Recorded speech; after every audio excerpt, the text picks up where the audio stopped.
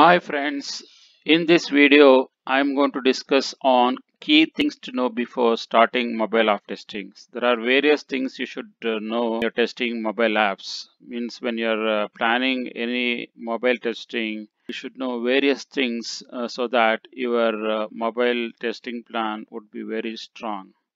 So in this video I'm going to focus on all those parameters or things which you can learn and adapt in your mobile app testing. So if you are visiting first time to this YouTube channel Testingshala, do not forget to subscribe to this channel so that you will be getting uh, all the videos related to software testing as and when we publish. So let's move on to understand what are the 10 key things you should know before starting a mobile app testing.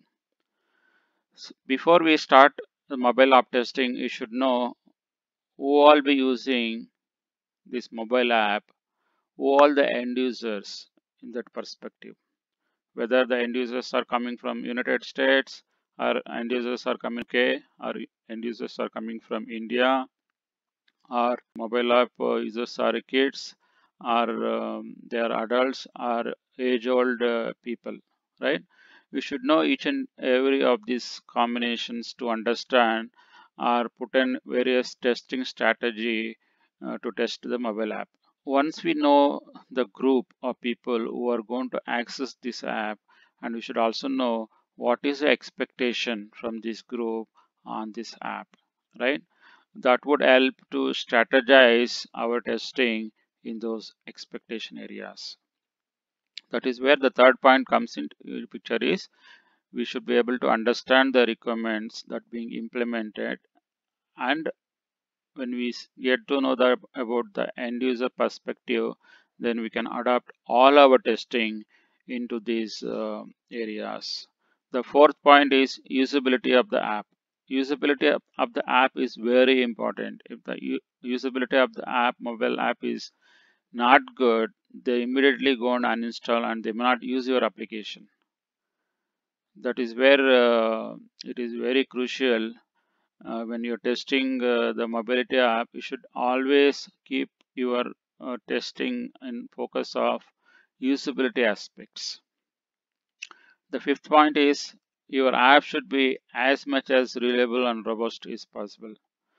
If your app is crashing every moment, then nobody likes your app, right? That's where you should look into all these areas when you are testing it, and your app should be more reliable and robust. The point is you should also test it on performance related aspects in terms of responsiveness and feel of the app and the traversal of the application, navigation of the application. If it is not proper, then people may not like it. And let's say if they wanted to access a particular feature and if they wanted to navigate to the 10 pages, then nobody likes your app.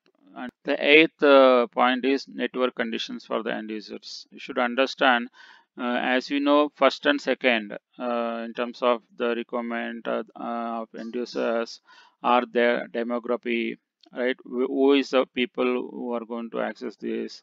Whether the people who are in the mountain they are going to access it, or hill area people are going to access it, or people while they are traveling in a train will they access it?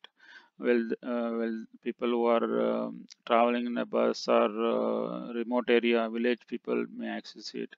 You should look into all the conditions where the network of the mobile is also varies in each and every area, and your app should be able to work seamlessly in all these aspects, right? Irrespective whether your network is having a 2G or 3G or 4G, which is LTE, or even the upcoming network conditions. The ninth point is the type of devices being used by the end user. Let's say um, end users coming from United States. The most of the people in United States uses Apple phones.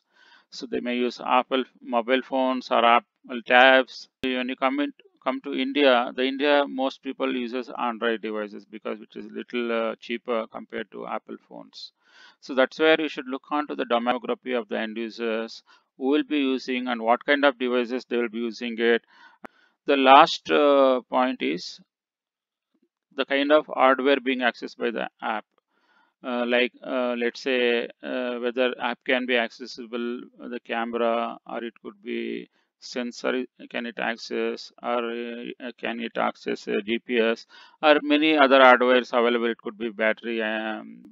Next time whenever we are going and trying to do mobile app testing, please remember these 10 items you should keep in your mind when you are doing mobile app testing, so that you bring the right quality, a right strategy for your mobile app testing. That would help your client as well as customer, and they would be very happy with the kind of approach you're going to bring in for the mobile app testing.